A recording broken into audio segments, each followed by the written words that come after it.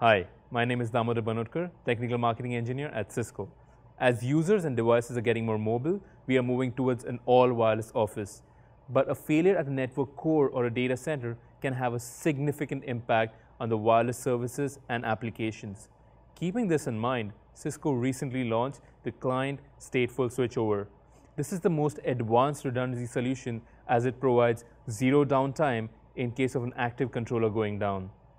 To study this in action, we'll perform something called as the kitchen sink test, where we have different clients running different applications all on wireless.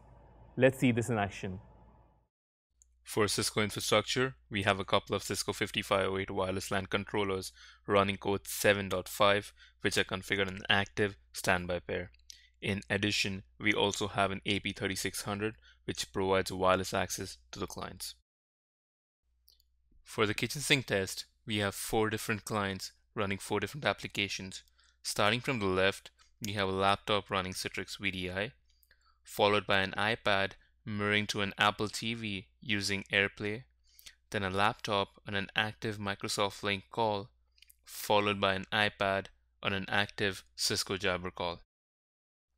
On the top right corner, we have the standby controller console to monitor the failover events. Now let's shut down the active controller to simulate an active wireless network outage. As we can see from the console, the switchover has occurred, but we had a minimal impact on the wireless applications.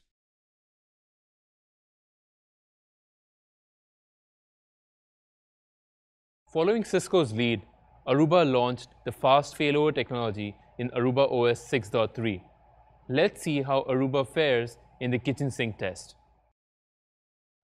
For the Aruba setup, we have 2 Aruba 7200 series controllers running code version 6.3 configured in fast failover mode. In addition, we have an AP225 providing wireless access to the clients.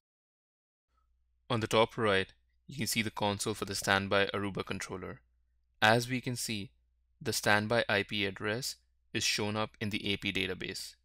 Now let's switch off the active controller and see the impact on the applications.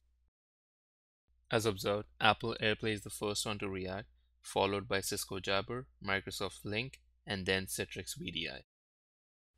Now the application recovery time depends on how latency sensitive this application is.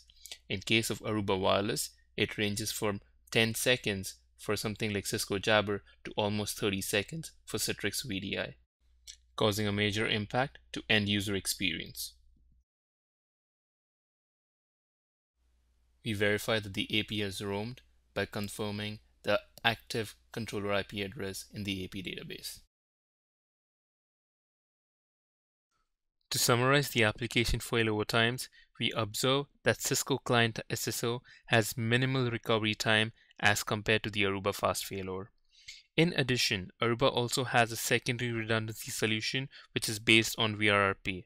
The application failover time for this technology ranges from 8.3 seconds for Cisco Jabber to almost 19 seconds for Citrix VDI.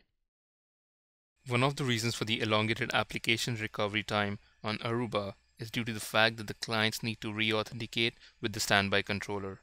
With Cisco, since the client state is synced between the active and the standby controller, re-auth is not needed anymore. As we've seen today, Cisco delivers the most reliable wireless network by providing zero downtime for both clients and applications. Thank you for watching this video.